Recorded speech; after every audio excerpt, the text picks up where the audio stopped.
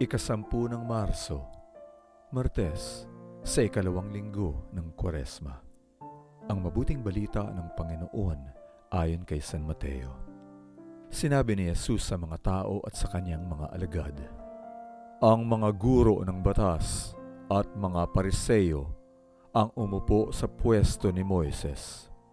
Pakinggan at gawin ang lahat nilang sinasabi, pero huwag silang pamarisan sapagkat nagsasalita sila pero hindi naman ginagawa. Naghahanda sila ng mabibigat na pasanin at ipinapatong sa mga balikat ng mga tao. Ngunit hindi nila ikinikilos ni isang daliri para galawin ang mga iyon. Pakitan tao lamang ang lahat nilang ginagawa. Dahil dito, malalapad na laso ng kasulatan ang gusto nila para sa kanilang noo at mahabang palawit sa kanilang balabal.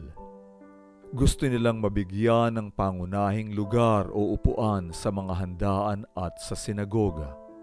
Ikinatutuwa rin nilang mabati sa mga liwasan at matawag na guro ng mga tao. Huwag kayong patawag na guro sapagkat iisa lamang ang guro ninyo at magkakapatid kayong lahat.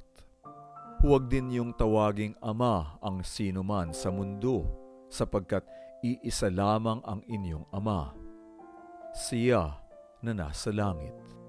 Huwag din kayong patawag na gabay sapagkat iisa lamang ang inyong patnubay, si Kristo.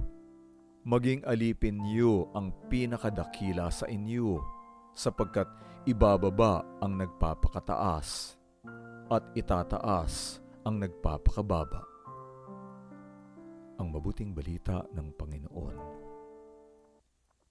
Pagsasadiwa, sapagkat ibababa ang nagpapakataas at itataas ang nagpapakababa, para matulungan tayong mamuhay sa kababaang loob. Lagi nating pagnilayan ang hirap at pagpapakasakit ni Jesus sa krus. Sa pagtunghayan natin sa banal na krus, mauunawaan nating wala nga pala tayong dahilan para magreklamo. Bagkus, tuturuan pa tayo nito na mas ibaba ang ating sarili. Bakit mahirap para sa tao ang magpakababa? Dahil sarili lamang niya ang kanyang iniisip. Si Jesus ang ating huwaran sa kababaang loob sapagkat inuuna niyang lagi ang kalooban ng Ama. Naging masunurin siya hanggang kamatayan sa krus. Iyon ang dakilang tanda ng kanyang kababaang loob. Pagsasagawa, tignan mo ngayon ang iyong sarili. Nagiging mapagmataas ka na kaya? Isipin mong lagi na sa alabok tayo nagmula at sa alabok din tayo babalik. Magpasalamat sa biyaya ng buhay.